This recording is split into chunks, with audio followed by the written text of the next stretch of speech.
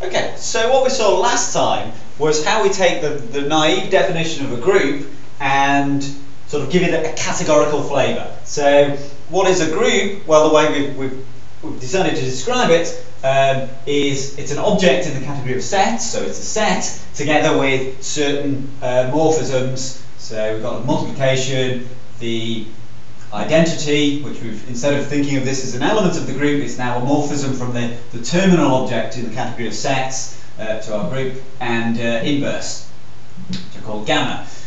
So we've got three morphisms, we've got an object, three morphisms, and satisfying certain axioms, the usual axioms, so associativity, unit, and inverse. So if we just kind of step back a second, if we remove the inverse morphism and the inverse axiom, then what we've got is something you can find in any monoidal category, which is a monoid. So something satisfied with a product and a unit, and satisfying the associativity and unit axioms, that's just a monoid.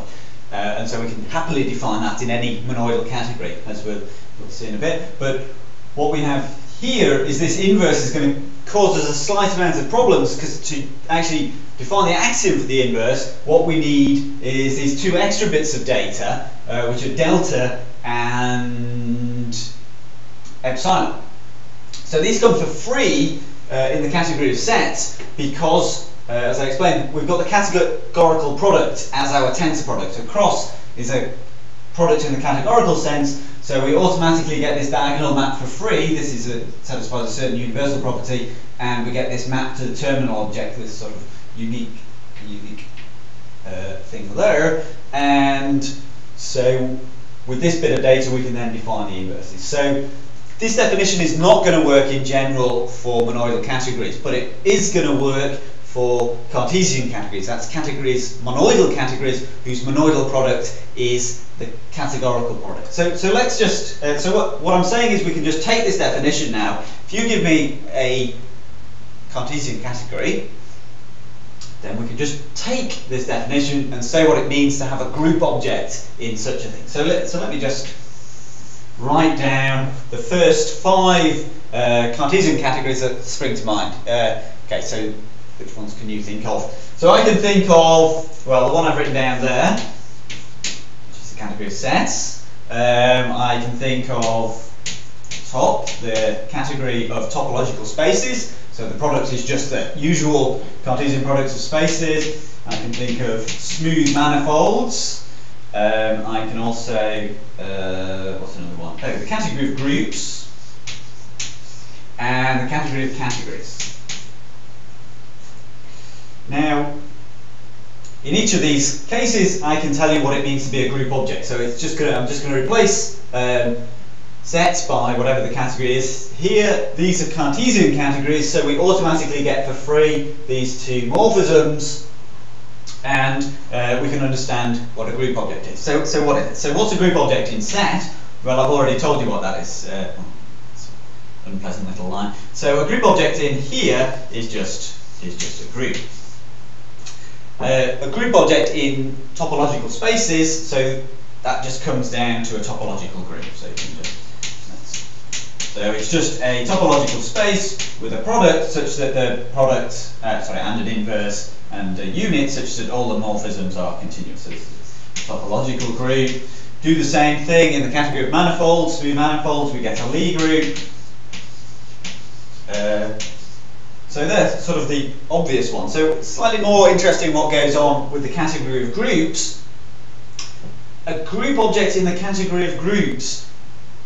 Well, what's that going to turn out to be? So it's clearly going to be a group with possibly some more stuff. So when you actually sit down and figure it out, rather bizarrely, it isn't a group with extra stuff. It's sort of a group with less stuff almost. But well, anyway, I'll explain what I mean by this. So, turns out it's just an abelian group. So it's got to be a group with a product from the Cartesian product of the group to itself, which is a group homomorphism between these two things. And it turns out that just means this has to be the product in the group, and that has to be commutative. So we end up with an abelian group. So I'll leave you to work out the details of that. So a category of categories, a group object in there, is something which arises in various contexts. I guess I'll just call it a cross module.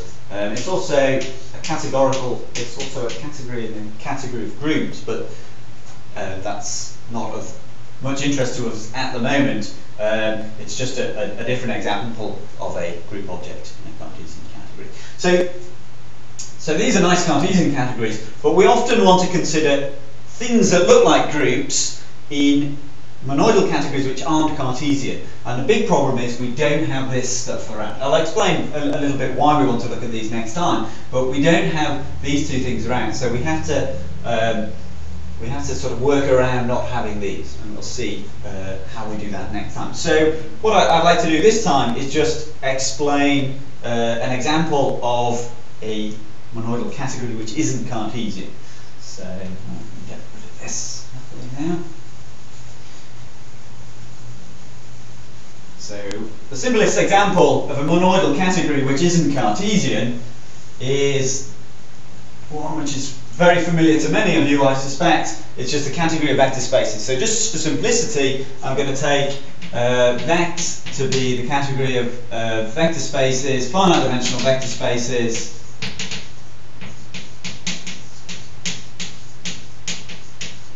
over the complex numbers. So we have a tensor product. So we have a tensor product, and we have the unit object, which will turn out just to be the complex numbers. So, what is the tensor product? So the crunch is how is this thing defined? So if we have two finite dimensional vector spaces V and W, we define the tensor product in the following way. So what do? We take all formal linear combinations of a vector in V tensored with together with a vector in W. So let's just so we're going to take some summation, some finite summation of some linear multiple, so that's just a scalar of Vt times Wt. So that's just a symbol, something in V and something in W, and just a scalar. So that's in C, that's in V, that's in W. And modulo, so we just take the set of those, modulo certain relations, and the relations just say that if we have alpha 1 times V1 plus alpha 2 times V2 tensored with W, that is equivalent to alpha 1 V1 tensor W plus alpha 2 V2 tensor W, and the one the other way around, plus V tensor linear combinations of W's is equivalent to V tensor whatever plus V tensor whatever. That's just the symmetric one the other way around, which I won't write down.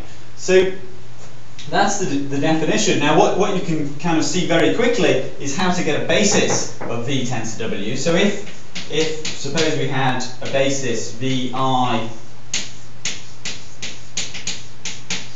for V, and let's say Wj is a basis for W, then Vi tensor Wj is a basis. Oh, I could have cunningly written it down. Then we get that Vi tensor Wj, you can quite easily see from the definition there, just a couple of lines of calculation, is a basis for V tensor W. So what's the sort of corollary of that? Well, just say what I've got to say very quickly. So the point is that the dimension of V tensor W is equal to the dimension of V times the dimension of W. But that's not the same as the Cartesian product. So the Cartesian product, or the direct sum, satisfies V cross W. I mean, the dimension is is the sum.